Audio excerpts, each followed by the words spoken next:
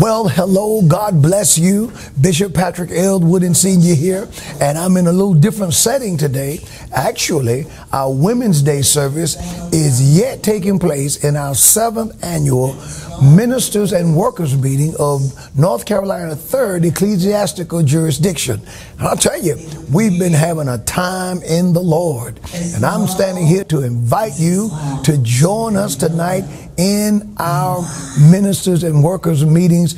It's Women's Day here at North Carolina 3rd, and it's been Women's Day all day long. And tonight our special guest will be Mother Thelma Butts. She's Supervisor Emeritus from Ohio North Ecclesiastical Jurisdiction.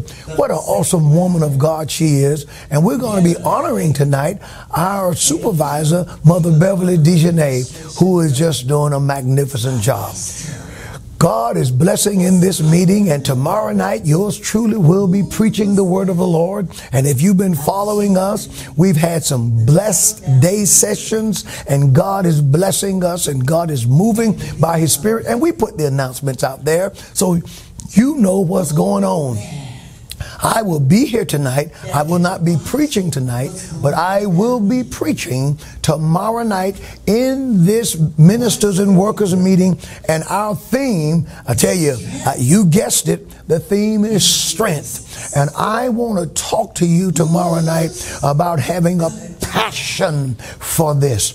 You got to have a passion for the Lord in a day like today, because the devil and Satan's people are passionate about the program of evil. Well, I'm telling you, I'm passionate about the program of God, the move of Jesus Christ in these last days. And as a believer, we are not defeated. We are not afraid. We're not shaken. But God has anointed us with strength and with vigor for what we are facing.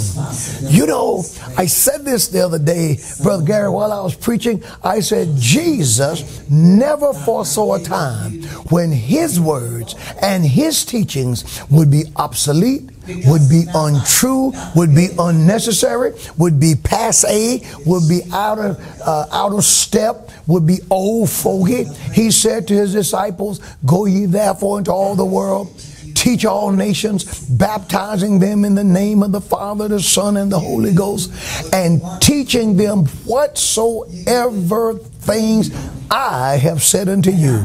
Well, the words of Jesus is where I draw my strength. I'm not looking for another gospel. I'm not looking for another angle. Just God's truth. God's truth. God's truth will change you and will bless you and cause your face, cause your heart to be lifted, and God will cause his face to shine upon you. So I'm excited right here in the lobby, in the vestibule of the Upper Room Church of God in Christ. You can hear possibly the women's service continuing in the background, and just so many wonderful things. We had a tremendous, men's meeting, men's gathering today. Our men's gathering under the leadership of Elder Anthony Wilson was magnificent. And tonight at 6 p.m. we're going to have our Elders Council. Superintendent William H. Cooper II is going to be in charge. And then tonight's service, Mother Thelma Butts is going to preach the word. So hey, stay tuned. Keep up with us. Amen. North Carolina 3rd is on the move, and I can hardly wait to preach tomorrow night.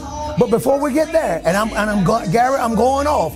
Before we get there, tomorrow during the day, we're going to have a fantastic meeting, a fantastic Bishop's Forum, and I'm going to be talking about more of the must-haves that I believe that every believer should have, that every worker should have, and the Elder Burnside from the South Carolina district. We call him the preacher. That man's going to preach tomorrow in our day sessions. Prayer begins at 9:30. 3 days, jam-packed with the move of God. Just 3 days. Our workers meeting only lasts 3 days. You miss one day, you miss a third of the meeting. You miss two, you miss 2/3. You miss three, and you miss the whole meeting. So my friends who are watching, join us tonight, and God is going to bless us. Make it a fantastic day, and we will see you here at the Upper Room Church of God in Christ. God bless you. Thank you for your time and attention.